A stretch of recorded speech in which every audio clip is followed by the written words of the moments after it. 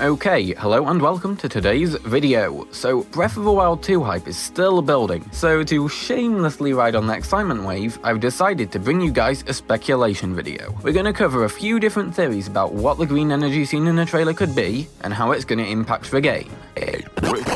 And annoying Bokoblin accidentally made the mistake of letting me onto its channel, so this video is probably only going to go downhill from here on out, so I'm sorry about that. But also, we want to remind you that this is all just speculation, okay? We don't know anything extra that you don't. Take everything in this video with a grain of salt. We're just getting hyped for the game in the same way that you guys are. And with all that out the way, let's do this. So, this is probably the most commonly mentioned idea on the internet so far, that the green energy will give Link the ability to shapeshift his right arm into different forms, similar to concept art for Breath of the Wild. Now, in this art, Link is using external Sheikah technology to morph his arm. We feel like Nintendo may have adapted this early idea into Link using a power from within his body to do this to his arm instead. As an extension, we think it's possible that there could be multiple sealed evils throughout Hyrule, with each seal granting Link a new arm form. Say, for example, that each dungeon you have to go through has a body held in it by the same green energy that we've seen in the trailer. When you come across it, Link uses the energy to receive a new arm form that he can use. However, this would also release the sealed evil into the world and could lead to something like a mini-boss, a main boss, or possibly even leading up to something larger later in the story. This idea would allow for the designers to effectively give us dungeon items, as we've had in previous Zelda games, but were totally absent in Breath of the Wild. I mentioned mini-bosses earlier, and there is a possible issue that could come up, which I would like to quickly explain. Eiji Aonuma said that they want to keep future Zelda games open world, with no set order. Wouldn't it be possible that some item unlock orders would leave Link overpowered in combat?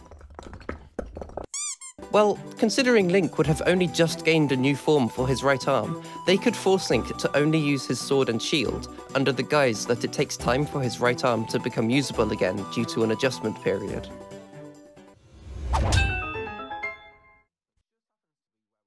This next idea requires a quick recap of some lore which is barely touched upon during the original game. In Breath of the Wild, there's a reference to an ancient warlike tribe based in Faron, a region in southeast of Hyrule. They're described as being the creators of the barbarian armor, and that's about it for what the game itself tells us. However, if we look at the Masterworks book, we're given a little more information. There's mention of an ancient tribe called the Zonai, which also happen to be based in the Faron rainforest. They're described through rumours of savages proficient in ancient magic, and if we go back to the game, we can find but one mention of the same tribe, the Zonai ruins in the Faron region. It's quite clear that this Zonai tribe is the one referenced to in the barbarian armor's description. So, on with our idea. The underground area we've seen was built by this tribe as well. The architecture matches all of the other Zonai structures we've seen, from the palace in Faron to the Dark Typhlo ruins. Considering we've only seen this green energy acting like this within a Zonai construction, it seems within reason to say that it might be directly linked to the Zonai tribe. A tribe which was known for their proficiency in magic. They could also have been the original creators of the green energy, serving as a way to pass their ancient magic down onto Link, allowing him to cast magical spells. Magic's often been touched upon in Zelda games, but we've never thoroughly explored it.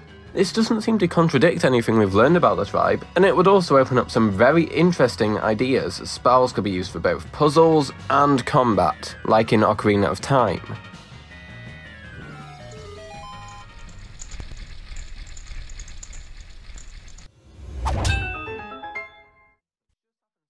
Mr. Bokoblin just mentioned that we've only seen the energy behave the way it is within the trailer, and that it just happens to be within a Zonai ruin. But it's also possible that we have seen this energy before, only in a slightly different form. When the champions appear after defeating their respective Ganon Blight, and when the old man at the beginning reveals himself to be King Crispy Hyrule. King Rome Bosphorus Hyrule. Oh, okay. We've seen a strikingly familiar colour surrounding the characters. These are both tied to instances where the characters involved aren't physically alive anymore. This same colour can be seen when the shrine monks don't feel so good, directly after giving you a spirit orb. It seems very likely that these guys are present only in spirit here, and the green energy is either linked to people's spirits or is a manifestation of the spirit itself. So, what could spirit energy do? Well, maybe it could function the same way as Spirit Orbs did in Breath of the Wild, granting Link more heart containers and expanding his stamina wheel. Though, there's also a possibility we could see a totally new function tied closer to spiritual growth. In the first game, Link needs to have a certain number of hearts before he's able to pull the Master Sword from its pedestal. We might see something like this happen again, like maybe we need our spirit to be a certain strength before we can open an important room or fight a boss. Remember though, we did see the floor collapse in the trailer, so maybe Link could lose the Master Sword again, and we need a certain amount of spirit energy before we can find it, or pull it out of its pedestal again.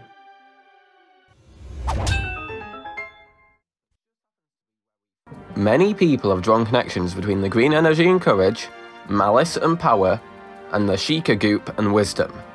These three representations of the Triforce seem to line up pretty well, so if this green energy does indeed represent courage, where exactly could it be coming from? The first possibility is that it could come from some divine source. One might think of the goddess of courage herself, Farore, but the goddesses haven't been seen to interact with Hyrule since its flooding before Wind Waker. A more likely divine source of this energy could be the Triforce itself. We know that Artifact acts to keep the balance between power, wisdom and courage, so perhaps it created this energy of sorts to restore the balance between the three powers. Another possible non-divine source is the dragon Farosh. We know from Masterworks that the Zonai worshipped a water dragon. They were based in the Faron region, which just happens to be where we find the only dragon in Hyrule seen to go in and out of the water, Farosh. Farosh could have provided the green energy to a Zonai, as they've devoted their lives to worshipping him. This also fits everything we've seen in the trailer. The energy's within a Zonai structure, and the colour just so happens to match the colour of Farosh, green. So how could a courage representing energy be used? Well, aside from shapeshifting. Well, when you think of The Legend of Zelda, one of the first things that you imagine has to be Link with his iconic Master Sword.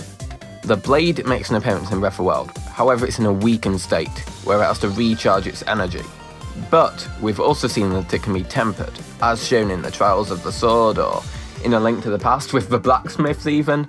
So maybe the green energy will be used to further power up the sword, increasing its durability further maybe, or returning its power to banish Ganondorf once and for all. So those are our thoughts on how the green energy could be used in Breath of the Wild 2. We've covered a few different ideas, so hopefully you've heard something interesting today. I personally think that the second idea, with the Zonai origins, would be my favourite, as the idea of spells could be really interesting and I want to learn more about the Zonai. Well, I think that would be cool, but I think the idea of there being a bunch of sealed evils would be more interesting. Bringing back classic dungeon items would be great, because like I said, they weren't in Breath of the Wild, and it kind of felt like the game was missing something slightly. I don't know. Let us know in the comments which idea you think would be the coolest to see. Or if you have any of your own ideas, please let us know, because we would love to read them, right? Zelda. It's a good series. We're excited. Come on.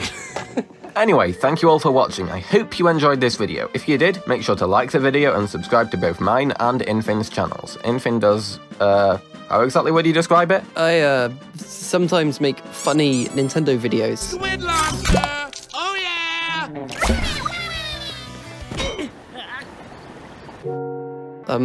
I've got some Zelda stuff coming, so if you're interested in that, please make sure to check it out. Thank you all so much for watching this video, and I hope you have a wonderful day.